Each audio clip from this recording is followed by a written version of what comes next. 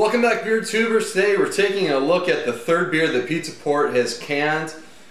This is Swami's IPA, a beer that a lot of you requested me to review, and my response was, well, if I find it fresh, I'll buy it or review it. That's exactly what I did. This can is currently a week old, 7 days since canning, 6.8% ABV. I want to say that this might be the first ever IPA that was made in San Diego. I'm not entirely sure, but this is just definitely an old school San Diego IPA, originally created at the original Pizza Port Solana Beach. So I got it poured out. It's a nice clear. It's a very light for probably what a lot of you typically see in IPA, but kind of what I like. When you're talking like base malt plus like a very light colored, maybe crystal malt to it, not a whole lot of extra malts in there. Bright white head, good carbonation. Let's get the aroma. It's a combination of like floral citrus notes.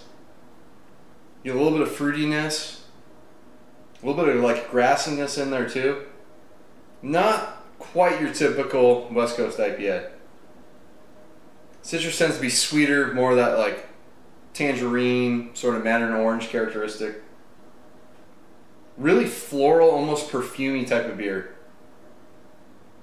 And that just kind of blends in with the citrus, maybe a little bit of like a sort of like a peach kind of, maybe like nectarine, sort of like slight stone fruit character on the nose as well.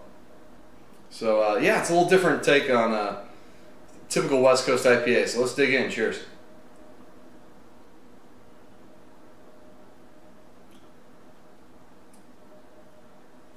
Yeah, it's really nice, solid drinking beer. Nice bitterness up front, not overwhelming bitterness.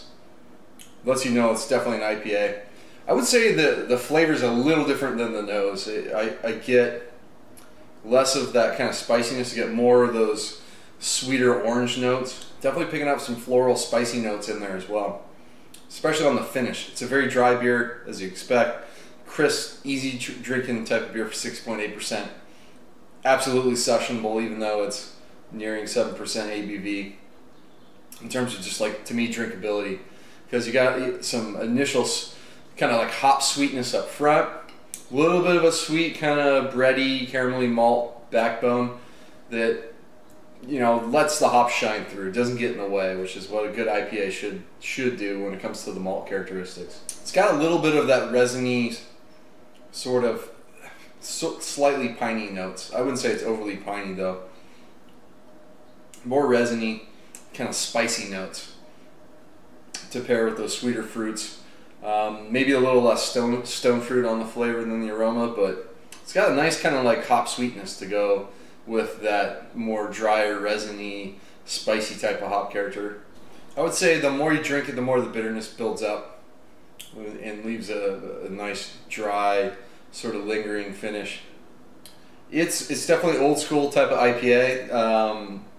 Not exactly what I'm looking for these days. To me, I'm looking for something that's a little more fruity, a little more tropical, and like that melon character in there. This is kind of old school, so it's kind of hard to grade this one for me.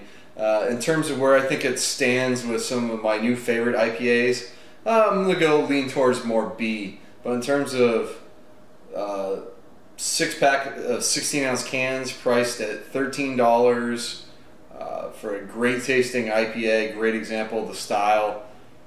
You know, you go with like an A- with it. It's in some respects different than some of the other IPAs out there, and it's been around forever in San Diego. So it's really a classic beer.